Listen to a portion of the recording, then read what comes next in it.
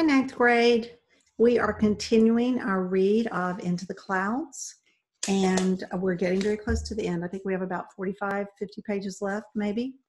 And we are on chapter 15, In the Eye of the Storm. And if you remember, they were hoping for some good weather. They're always hoping for good weather on K2, and doesn't always happen. So we're on page 174, chapter 15, In the Eye of the Storm. 5 miles below Camp 8 and 800 miles to the south, a mass of warm, wet air churned inland from the Indian Ocean. For days to come, winds would push the warm air north through India and Pakistan until it ran against the high walls of the Himalaya and billowed upward. As the warm air rose, it would cool, condense, and transform into the worst monsoon storms the young nation of Pakistan had ever seen. On the night of August 2nd, this rolling storm front slipped across the southern edge of the Himalaya and bore down on K2. At Camp 8, the last climbers had just staggered up the snow slope and into camp. Molinar celebrated their arrival in his diary that night. "Party again together," he wrote. "Wonderful." The next morning, the sky was a sickly gray, and the wind blew with a vengeance. But Charlie Houston was feeling good. At this point on the mountain, Wisner had been alone with Dudley Wolfe and Pasang Kakuli. Below him was a broken chain of debilitated teammates and frightened Sherpas. Houston, on the other hand, had made it to 25,000 feet with his party intact. Never before had an entire mountaineering team climbed this high. The 4 tents at Camp 8 sat in a rectangle, doors facing the center. As the wind raged, the team managed to hold a conference and hatch a plan.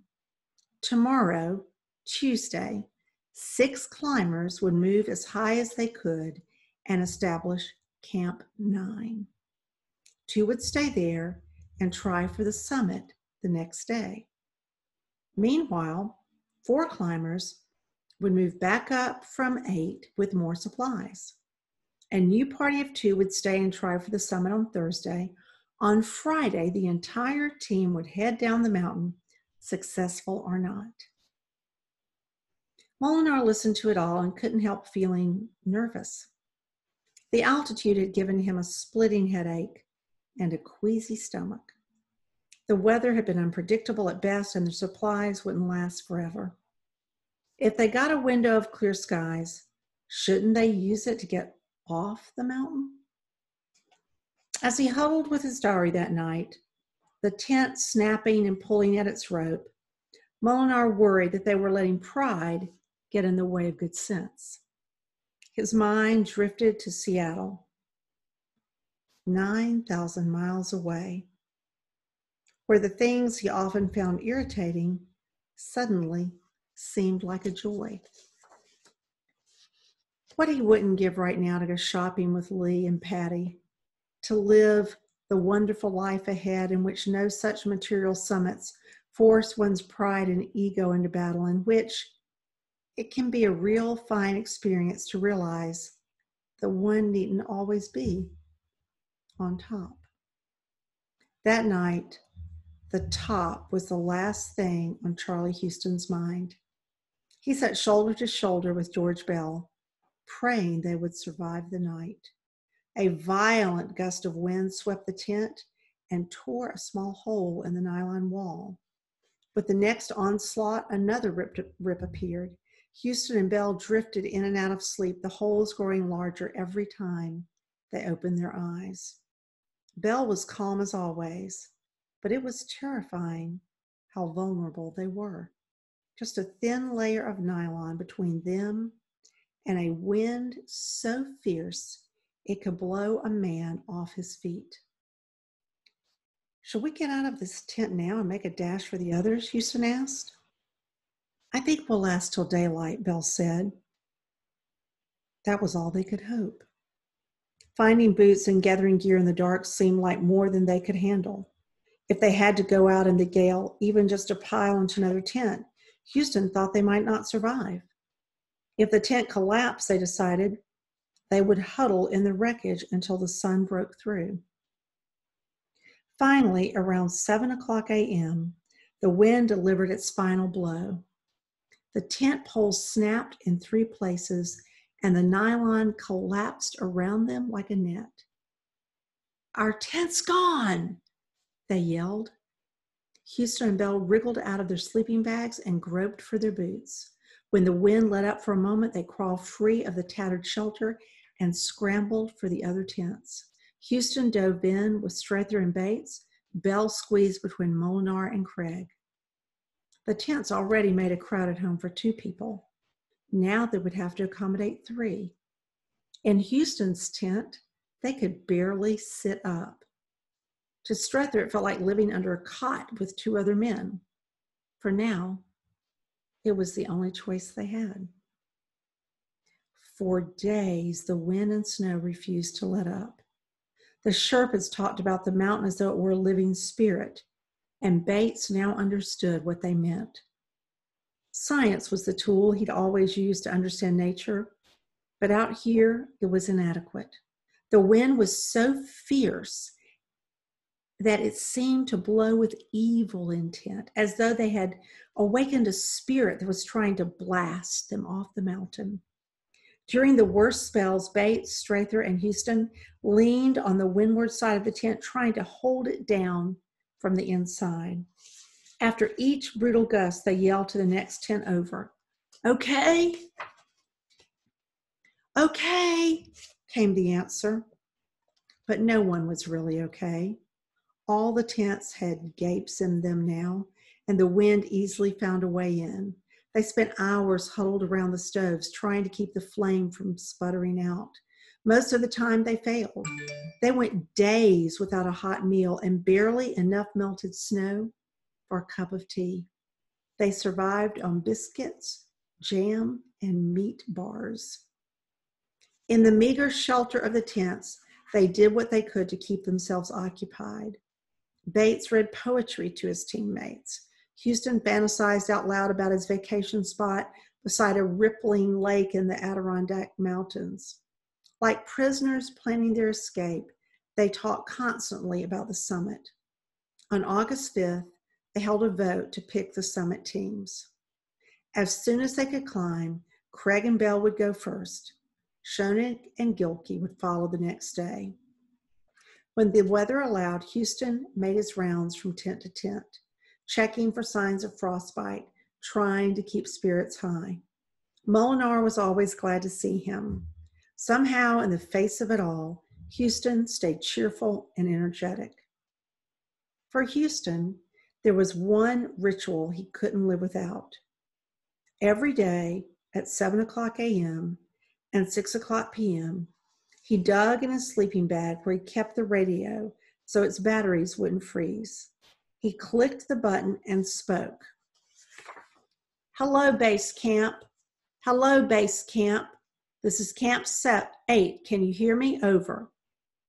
Without fail, the cheerful voice of Colonel Atta Ullah came back to him. "Hello, Charlie. I hear you very well. Give me your news, please. Over." "Well, Atta, the storm keeps on up here. There's nothing to see and we can't get out. But we are fighting fit and ready to go. What is your news? Over." Charlie could hear the reluctance in Atta's voice when he answered. The colonel was desperate to tell them something hopeful, but day after day the news was the same.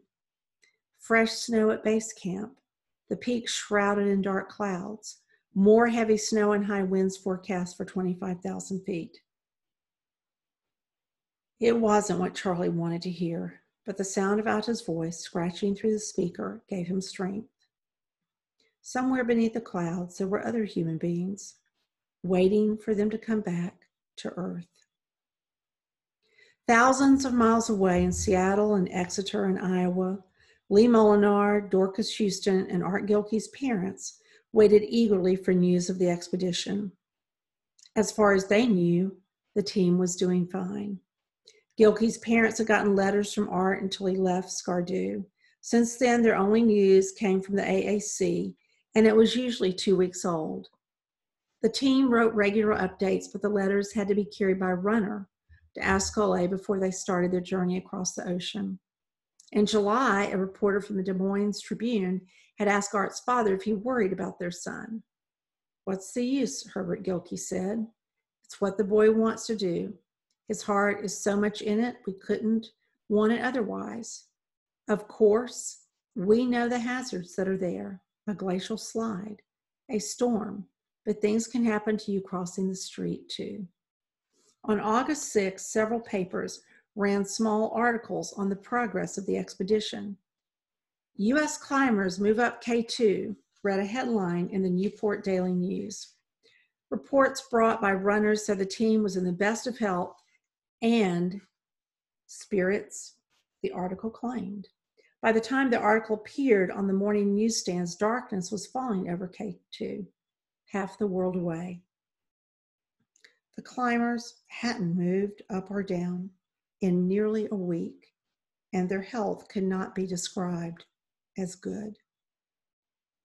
Charlie Houston made his rounds earlier in the day and discovered that George Bell and Dee Molinar were done. Now Bell lay in a sleeping bag, wiggling his toes to get feeling back in his feet. Already the flesh in 2 of his toes had begun to die. Black gangrenous spots were spreading through his feet. Sandwiched in the tent next to Bell, Molinar was also struggling with frostbite. He hadn't had much to eat or drink in days, and his throat hurt every time he swallowed. He and Bell were supposed to descend tomorrow if the weather allowed. But the biggest blow to the fortunes of the 3rd American Karakoram expedition was yet to come. In a few hours, as the sun lightened the sky over the mountain, Art Gilkey would collapse in the snow, and Houston would make another discovery. Gilkey had blood clots in his legs. The kid whose heart was so much in it that he wanted more than any of them to stand at the top of K2 was going to die on the mountain if they could not get him down. Well, we'll stop there, page 182. And our next chapter will be chapter 16. Not a promising title. The title of the chapter is The Death Zone. Thank you so much for listening, 9th grade students. Look forward to our next read and take care of yourselves. Bye.